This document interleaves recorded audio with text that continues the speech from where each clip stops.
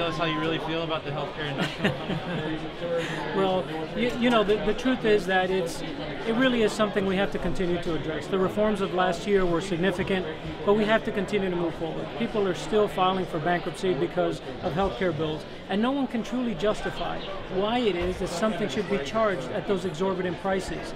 And people that are in emergency situations have zero choice. So, you know, I think a lot of what we said needed to be said. We are headed towards insolvency if we don't do something about our healthcare system. You mentioned scope of practice and a couple of other things, but what else is the House, you know, can you give us some coming attractions about what is either in the budget or policy-wise to arrest? I imagine you're talking about Medicaid budget, you know, so anything else? I know. Well, we're also talking about the mechanisms, and so a lot of the barriers that allowed the empire building that went on with the hospital industrial complex are the things that now we have to fight back. CON was part of that, but there are barriers on things like telehealth that we removed last year. But right now in the state of Florida, a patient does not own their own medical records. Well, how can a patient do any real shopping around if they don't own their own medical records? But under what circumstance would we allow someone to pay for something and then not receive it? The things that we allow in healthcare, we just don't allow in any other part of our society. We allow gouging. We allow people to be put on gag orders in settlements. We allow people to not own their own medical records. It's real insanity. And so will there be stuff to address some of that? Like there will be legislation. Caps on... Well, we're not a fan of caps. What we're a fan of is allowing people to make choices and allowing the environment that has lowered the price of everything else in our society, except the two things that government has a big hand in, and that's healthcare and higher ed. Those two things continue to climb. I think there's causation in that correlation. Mr. Steve, you mentioned a robust tax break this year. Last year, you guys, the House, had a tax break that they didn't act on until 9 p.m. the last day of session.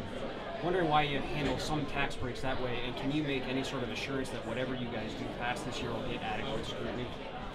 Well, I think it always gets adequate scrutiny. That's how the process is.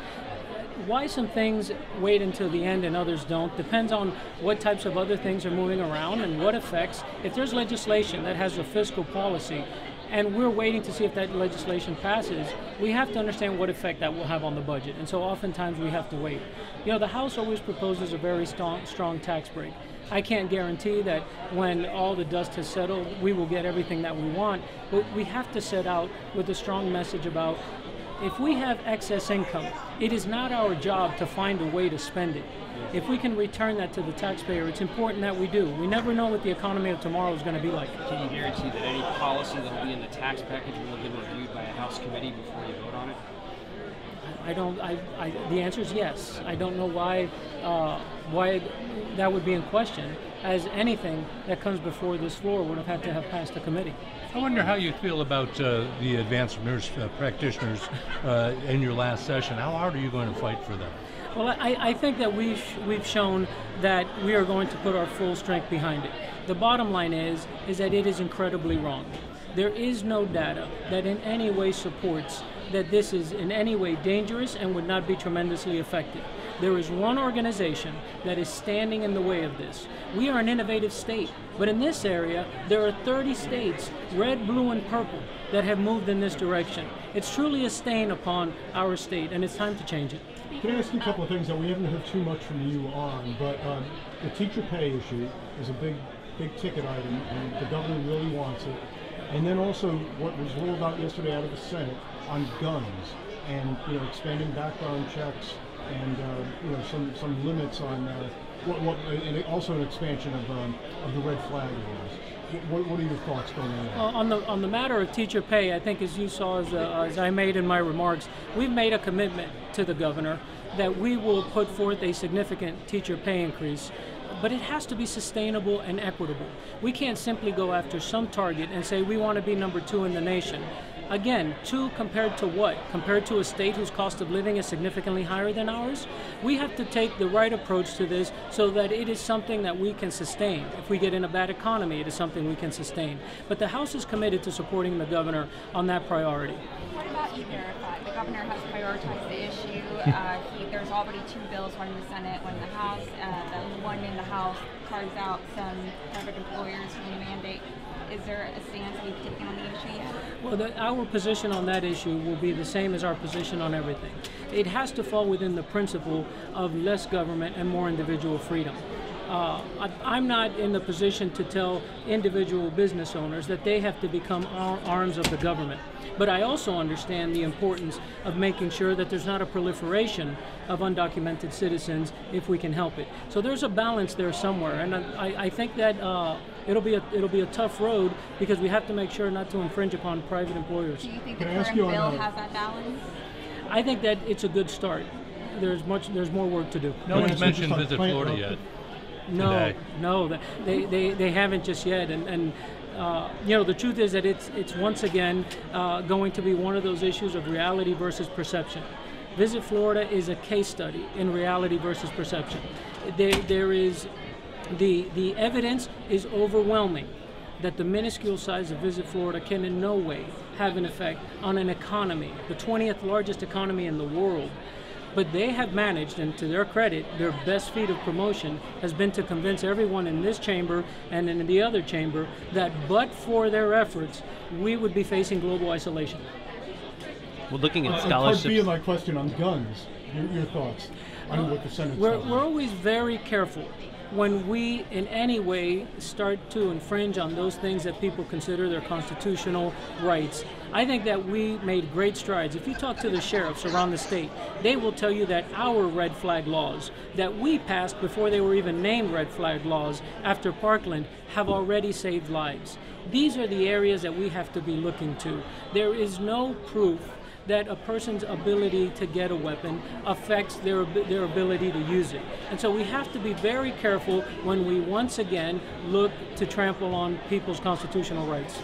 Looking at Department of Corrections, you mentioned in a radio show recently that you would support salary increases in the Department of Corrections. Could you expand on exactly what you would like to see? Now, well, we don't have an exact number, but what we do know is that the starting pay is too low. And so what ends up happening is that people that come to work for the Correction Center soon thereafter move on to something else.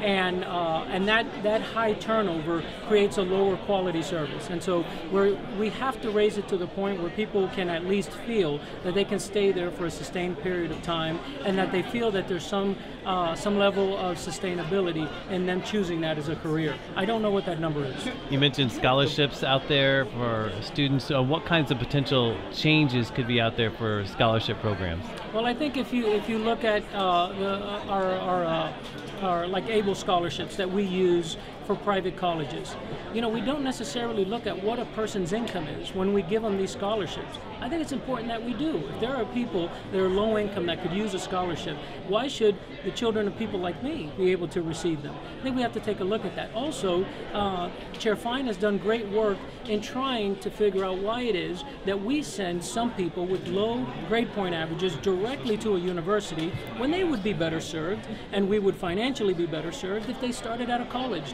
and then they moved their way up. I think that we have to look at the eligibility of these scholarships, and we have to look at the outcomes of these scholarships. So you're thinking about means testing some of the scholarships that are currently in place, and that's kind of an idea that's floated in the past that's gotten some resistance, especially if you're talking about something like futures.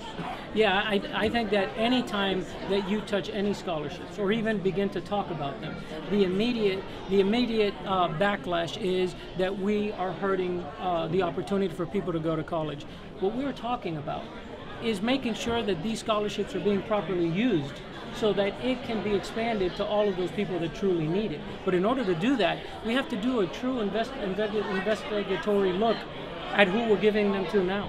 When are we going to see some bills on all the stuff that you're talking about? I know some of them are out there, but there's some pretty low numbered bill slots that haven't been filed yet. So. Yeah, I think you're going to be seeing them this week and the coming week. Not as you can tell from last year, not all bills with a low number mean a specific thing. We've been very clear in the House about saying what matters to us and about saying what we're going to pursue. And so bill numbers, I guess, in the past have meant this is the first order, this is the first work that we're going to do. But in our case, we've been very clear about what it is we will do. Going back to the tax stuff, like unemployment's at like 3.3, 3.5. Is that something that's really necessary to have a real huge tax break to spur employment? Well, remember, it's not a tax break. It's monies that came into the state that belong to the people of the state that we don't necessarily have to find a brand new use for. You know, we call it tax break, but it's really just giving you back your money. It's money that you gave to us. And if we're judicious about how we spend that money, we won't go around. I'm truly concerned about having a flood of money. The economy's been great. Every time that we have too much money, we find a new way to spend that money. And then when an economic slowdown comes, we're put in a tough situation. Well, if we can guide the state, as we have, with fiscal restraint, steady as we go, whenever those slowdowns come, our leaders will be able to deal with them and make them more shallow and recover quicker. So I think, if anything, we should use those dollars and put them towards reserves. So you're not worried about cutting too much if a recession happens and then not having enough money to run? I mean, the state already has like people on waiting lists for all sorts of vital healthcare programs. And that's why Chairman Cummings has been part of a reprioritization program. We can't see, as I mentioned, spending isn't caring. Solving is caring. If you say there is a need, whether it's the adults with disabilities waiting list, saying to someone, if you don't fund that with new money, you just don't care. Well, what about the last money that you gave me for me to handle that? What did I do with that?